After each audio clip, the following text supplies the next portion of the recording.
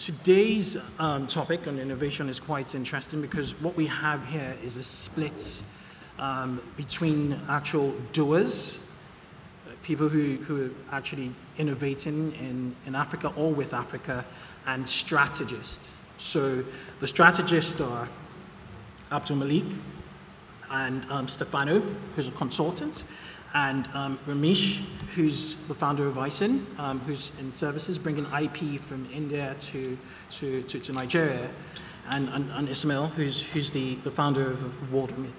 So let's kick the conversation off with how should we foster innovation in the sharing economy. I want to go very strategic initially, and then we go to the doers. So I'll start out with you, ABDELMALEK.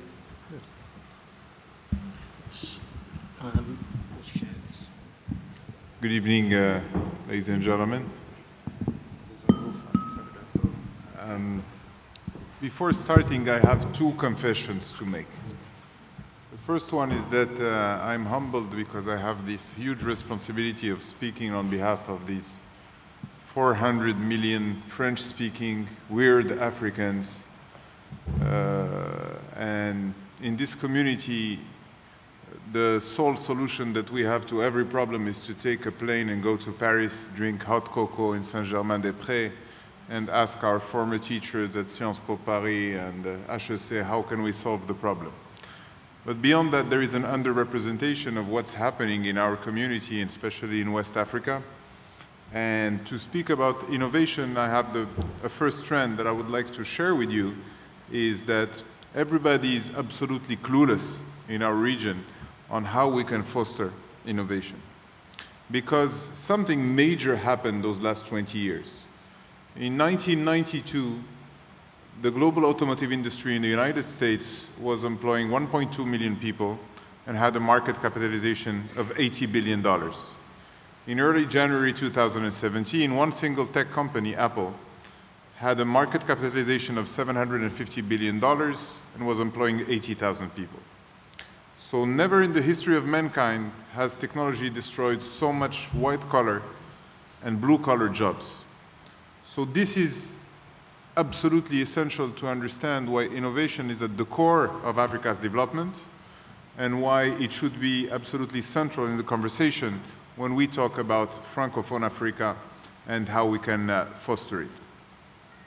So the key question, when you look at it on a strategic point of view, is why do we need the sharing economy and why do we need innovation?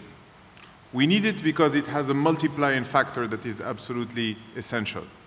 If I have 20 pounds and I give you 10 pounds, the remaining that I have is only 10 pounds. But if I share with you information and if I share with you knowledge, if I share with you innovation, I'm not taking anything from me. We are creating added value and we are taking it to the next level. So when you look at it at a strategic point of view, you need three prerequisites that are absolutely essential and that people should be looking at when you talk about Francophone Africa. The first one is talent flow. The problem in Africa is that you have one region that is well integrated, going from Cairo to the Cape, and you have this Francophone region which is absolutely not integrated, where you cannot have talent flow, you don't have flow of capital.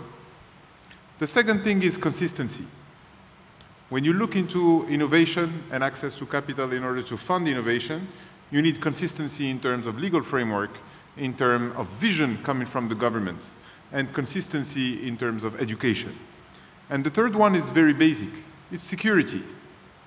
If you want to innovate, you need security.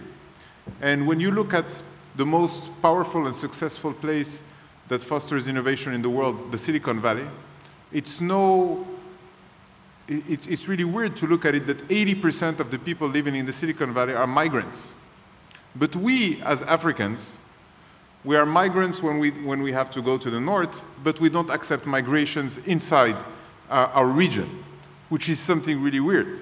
Because if you're in Morocco, you will have the local authority would like to create the Moroccan Silicon Valley, but they wouldn't accept Senegalese people coming. So these are key issues. We have to question ourselves about what we are doing in the region to allow talent flow, to allow capital flow, and to allow consistency and security. And just to sum it up and give you some figures, in Morocco and in West Africa in general, every initiatives that were led by governments in order to enhance innovation were big failures. The last one that we had in Morocco, it was a $50 million fund in order to create nanotechnologies. And people from government had this weird idea that they want to create a center for nanotechnology because they found one Moroccan guy who has a PhD in nanotechnologies in Montreal, and they asked him, do you want to be the chairman of the next nanotechnology innovation fund that we want to do in Morocco? And the basic and the premise of this fund was to do cameras for cell phones and for smartphones. Of course, it didn't work, because governments can only produce one thing when they do a fund. They can produce an administration, and they can produce paperwork. This is what they're good at. But they're not good at creating opportunity, at making money, and at creating return. So this would be my final insight. If you don't see return in innovation, you don't see any incentive in order to build it. And to finish, I will leave you with one thought that is really sad for us Africans. We are the region of the world that is the least productive of thought and of content production.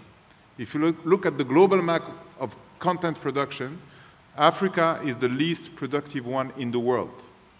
And if you do a research on database and knowledge database, such as, I don't want to do any advertising for companies, but LexisNexis or Factiva or Dow Jones, you can see that the word Africa has been mentioned 70,000 times over the last year. But the first institutions that are cited when it comes to Africa are the World Bank, the IMF, the Security Council, and the World Health Organization. But this is very important, because that means that our image is not in our hands, that we are not content producers, and that we have to rely on third parties in order to tell our narrative. So the most important thing is that we should absolutely leapfrog content production. It needs to be publicly funded, but it needs also to be privately funded. And it's not just about innovation. Every African produces 1 word per year. When it's compared to European, we're around 200 words. When it's compared to an American, we're around 250 words. If you're Japanese, you're around 300 words. So we need to win the battle of words. Thank you. Thank you very much. Very, very insightful there, and very, very interesting point you raised with regards to the connotation of aid, you know, the impression of aid from the outside. Now, I want to segue into technology, and this is going to be pointed towards Stefano. How do you see Africa harnessing technology to drive innovation in the next decade and beyond? Actually, I'm going to go a bit sideways to your question. I think that technology is great, you know, it's a good thing. But I think that we should also be a bit humble. I think that there are... we are always thinking, when we think about innovation, we think about technology. So yes, we have the M-Pesa of this world, we have the Equity Bank of this world. There are some technology successes in Africa. But we should also remember that, you know, for me, innovation is either you create something new or you make something that was not possible. And for me, that doesn't necessarily come only with technology. So there is a lot of innovation on the continent that many people don't know about that has nothing to do with huge technology. There are many simple things that are happening everywhere in Africa that makes every day's life of normal people better. I can give you many examples of innovation. So we were talking about earlier about education. It is true that I'm sure that of everybody sitting in this room, including myself, and as Ramesh was saying, there is nothing, or maybe 10% of what we learn that we are using. So what do you do about it? There is now a university, which is called Africa Leadership University, that is thinking about it. And what did they do? They said, look, this is not working, and we should stop thinking that we're going to teach everybody the way it's taught, in those amazing schools that you have in the Western world. Maybe let's do it differently, and let's use a model where actually we are developing a school together with the companies that are going to hire those people. And from day one, they're actually hired by those companies and working in those companies. And they take a complete different approach to education. So that's an innovation. Have you heard about it? Not necessarily. Another innovation is how do you make sure that with the 50 naira that we have every day to spend, you can buy something. This is not easy because if you think that you're going to use the products that are available around the world, you will not buy anything. Companies in Nigeria are thinking that way, and they think, okay, how can I make my products affordable? This is significant innovation, and it hasn't necessarily to do with technology. So I think it's good to think about technology. It's good to think about creating the next Apple or the next Google. That may happen, but it may not happen, but we can still do a lot of other things. Very, very, very good point, Stefano, especially simplifying the lives of people. That's basic innovation, and that's what we really should be looking at in Africa.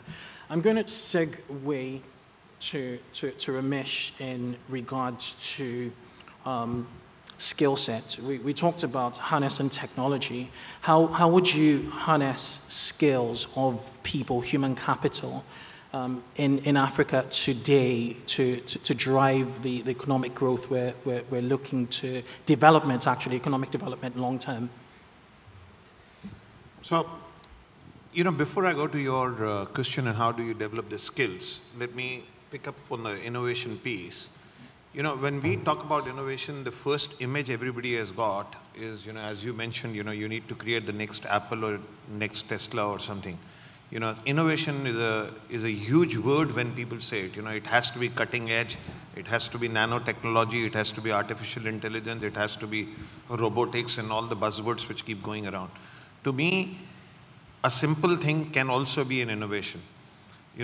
I'll give you an example, which I was sharing with the panel before this. Healthcare is such an important issue. There was a company in India which was doing and which did an innovation to produce sanitary napkins at 5 cents per piece. Now, it's not nanotechnology, it's not robotics, but it's a very integral part of healthcare. Can that be copied here? You don't need to innovate, just copy it. There's a lot of low-hanging fruits which are available, which have been done in the world, which can be brought in, bring those, that's where the skills come in. You see, you have to have the skill of saying, what's going around, what is the low-hanging fruit, we'll do our Apple when the time comes. But right now, let's do the basic things correct. We're talking about the 4th industrial revolution here. Nobody has fulfilled the 1st and the 2nd industrial revolution. Half the people don't have electricity. How are you going to do innovation when half of Africa doesn't have electricity? Can we just take some solar panels and can we just take some ideas which have worked in other parts of the world and provide electrification? Before we talk about the 4th, let's complete the 1st and the 2nd industrial revolution.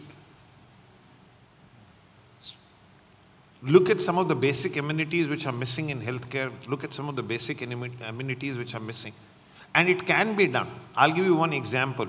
Sorry, I'm digressing from your question a little bit, but I'll give you one example. Telecommunication is a big leveler. Everywhere else, you would say infrastructure, India is 20 years behind China, Africa is 20 years behind India and all that stuff. When it comes to telecommunication, you say the world is at par. Because there was a will, there was a requirement for everybody to build modern telephone infrastructure. And it was done. So today, you do the same 4G in Nigeria, what you do in United States and Europe. But you're not doing the same electricity. Why are you not giving it the priority? If you can copy the telecommunication networks, why can't you copy the electricity models? So when I talk about skills, I say bring the knowledge to Africa. And there is where, you know, my fellow colleague said, I mean, we run a business in Tanzania, and we do so many skill transfers. In terms of nationalism, I'm just being blunt here, our work permits were cancelled overnight, and people who were doing skill transfer were sent back home. We've been struggling to get a visa to DRC to open up a new business there for the last 15 days. If you're not going to give people visas to come in, if you're not going to give people work permits to come in, how would the knowledge transfer work? Okay. And this is to a company which has been doing business and has created 10,000 jobs. So you need to have an open mindset about saying, we would do it in Africa, but let's not wait for the next big thing to happen. Let's bring the know-how, let's bring the skills of what has been done elsewhere in the world. And copy that, get the basics right. My first focus would be, if I talk to anybody who can make a change, would be get the damn electricity. Yeah. You know, and then we can talk about fourth industrial revolution. You know, everybody loves talking about nanotechnology. You know, everybody loves talking about artificial intelligence, big data, robotics, etc., etc. So I leave you with this thought that let's simplify innovation and bring innovation at a working level, at a grassroots level. Every small thing which you can innovate and make the better quality of life. Thank you. Great points about electricity and basic infrastructure, which brings me to my next question to Ismail, which is finance the cornerstone of innovation? You look at the Maslow's hierarchy of needs, and you know, people are trying to feed themselves before they think about, you know, other, you know, more important things, you know, just other things in life. And do you think with innovation such as M-Pesa, you know, we're empowering ourselves financially to segue into other means of innovation in Africa going forward from a long-term economic development standpoint? I think Western media often focus on innovations that are relevant in the West, and those are the ones that create the content we often see online. But some of the most successful and impactful, particularly financial service innovations, have taken place in Africa.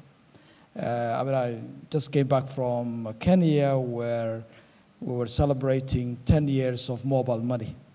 And we talk about 10 years of mobile money because M-Pesa pioneered mobile money services, so M-Pesa is 10 years old.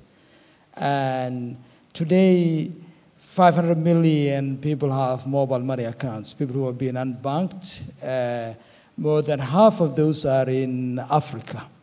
And although we hear a lot about Africa, but there are a lot of very successful mobile money services in Africa that are really transforming the local economies. You know, EcoCash in Zimbabwe, where there is the economy is dollarized, so there are issues of cash availability. I think without EcoCash, the economy could have collapsed. So really, these services are making a huge difference, shifting African economies from informal to formal. So we could then provide IT services and others. I mean, look at Kenya. Kenya revised its GDP in 2014 upwards by 25%, largely because there were a lot of digital services that were not part of the GDP measure previously. Interestingly, in the same year, Italy revised its GDP upwards, but for Italy it was the EU allowed them to include the mafia economy, prostitution, drugs, so that helped it to boost its GDP and come out of a recession. But in Africa, we're talking about genuine economic activities that have not been part of GDP. So those are really the innovations we see in Africa. And take the case of Somaliland. I mean, it has got one of the most successful mobile money services in the world. It copied initially M-Pesa, but today, you know, say 2009, Somaliland's GDP was 100% cash. Today, Somaliland is closest to a cashless economy in the world. And that enables the economy to, or entrepreneurs inspired by these services, to build services around mobile money. Thank you very much. That's very insightful. Okay, we're running out of time now. I'm going to take about 3-4 questions. So you, okay, let's get a microphone, please. Okay. Thank you to the panel. My name is Sanmit Ahuja. I run a clean tech focused organization. I couldn't agree more with what you said about copy what works. So there are two very interesting scenarios happening at the moment. In energy, in water, and in waste, about $20 billion worth of R&D and innovation money has been pumped in the last 2 years. And 90% of the applications of that innovation will be in the emerging markets. Okay? So Africa, Asia, LATAM are sitting on $20 billion worth of innovation ready to be deployed. The missing link is the entrepreneurs. Right? So it's not just education, it's also a mindset shift that you cannot just lift and drop innovation. Africa has to adapt and create its own M-Pesa-like business models in energy, in water, in sanitation. We are bringing about 18 new technologies into Africa. So my submission to the panel is corporate Africa has to accelerate the rate of innovation diffusion into Africa. A lot of the young entrepreneurs that we meet, they don't have the money. VCs will not back you until the model is being proven. So if you can deploy even 0.5% of that in just building the pilot projects, you see the amount of VC money and the rate of innovation will accelerate. So submission to you is, what will you do as corporate Africa to accelerate innovation? So who's next? Well, who do you want to direct the question to? Anybody? Okay. Just 2 more questions and then Hi, my name's Chris. I work at LBS. It's very interesting. We've been talking about innovation and what that brings to a place like in Africa where a little of that seems to be happening. Very little has been said about disruption. How do you find technology disrupting, or not just technology, innovation in general, getting disrupted and other businesses holding on to what they currently have? One more question over there. We've not had. Okay, I'll take 2 more. Just behind there, lady in glasses, and then you after. Hi there. My name is Yemi, and I work in outsourcing, a Japanese subsidiary. The question I have for the panel is, how do you see the financing of innovation working in the African context? So, taking ISON as an example, if you needed to add an extra 10,000 employees, how would it work in order to, to expand? Okay. Hi, my name is Stephanie. I've got kind of 2-in-1 questions. I've been listening to the different panels today, different talks throughout the day, and one of the questions that I've got is based on something that I haven't quite heard anyone really talk about today, which is a focus on the people. Because, okay, I appreciate, obviously, this is a business summit and we're trying to encourage people to be entrepreneurs. But the reality is when you go back to Africa, with our Western education, people aren't taking into consideration the fact, like when you go back home, the people that you're going to need to build the business are lacking a certain type of education.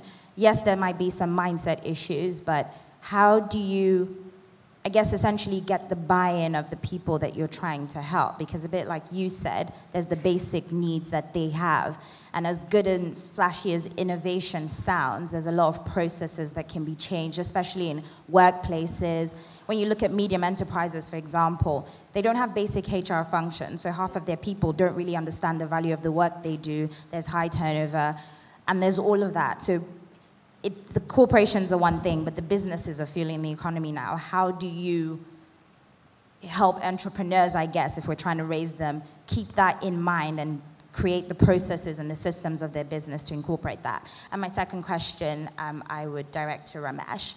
We were saying deal with the basics, the low-hanging fruit, bring in electricity.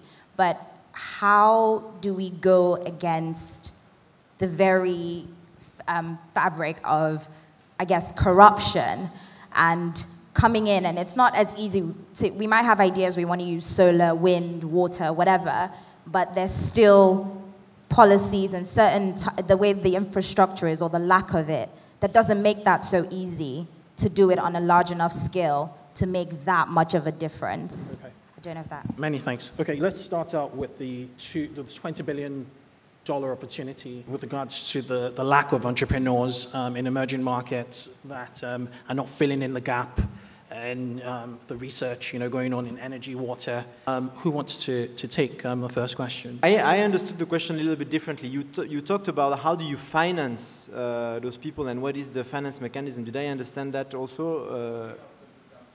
Yeah. So I think actually this is for me something else that needs to happen, which is when you talk about innovation, innovation in funding is also critical. And I think that we completely lack that in everywhere in the continent. If you think about the way it works in the Western world, you have the seed, the VC, the private equity, etc. They all have different tickets level, and it's very organized. And then they all try to come with the same model in Africa. And of course, it doesn't work. And then, of course, what happens, first year returns are not there, so then you say, oh my God, it's not working. Let's get out. There's nothing to do here. And then you don't have the money. So it takes then the entrepreneur in that specific area to actually jumpstart the system. And we start seeing that happening. I mean, of course, it's not to the scale you would like to have it right now, but when you look at the private equity market now, there is a rethink about that market, because they all came to the realization that they are not making their earnings. And so now they start to look at smaller firms who use a complete different approach, and they are making their earnings. So those smaller firms had a different compensation package for their staff. They took much more risk. They were funding very small tickets.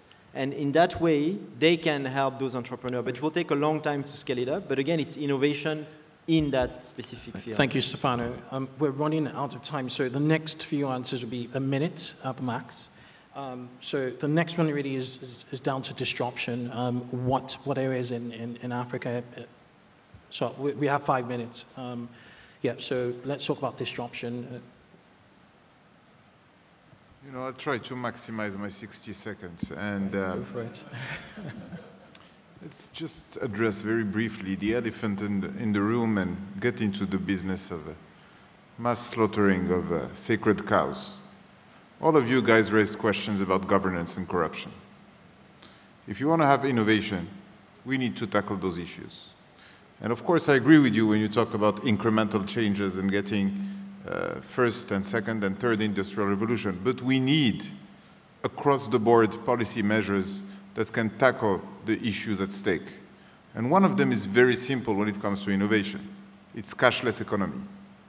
You have to take stuff from the informal sector and put it inside the formal sector. If you prevent people from making payments above $100 and they cannot do it with cash, you are creating a game changer in African economy, because then they can pay for electricity. Then they get inside the banking system. They get inside technology.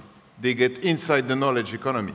And you enhance governance, because nobody and no civil servant can pile up millions of dollars of cash because they're worthless.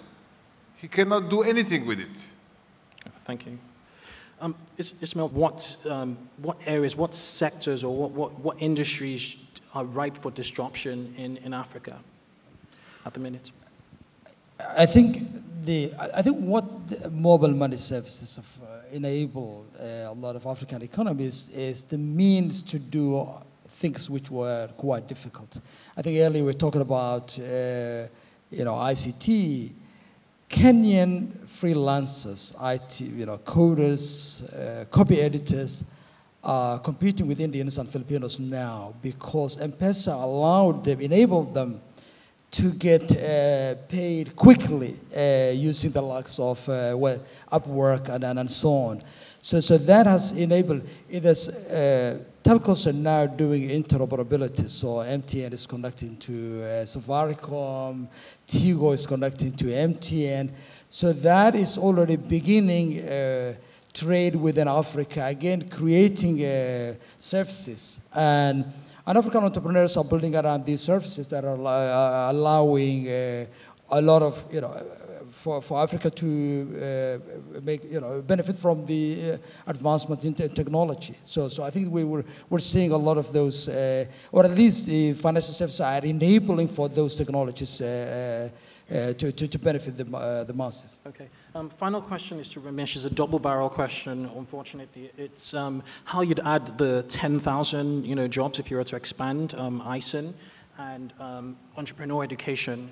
How would you pretty much educate entrepreneurs to be, well, is entrepreneurship, innovation and entrepreneurship actually, can it be taught, and how would you teach it if you were to go? So, we are doing, again, the project manager in me always would give you an answer which is ground zero answer. So we are doing our bit in it. We launched something called an ISIN Innovation and Investments. So there is a fund called I3.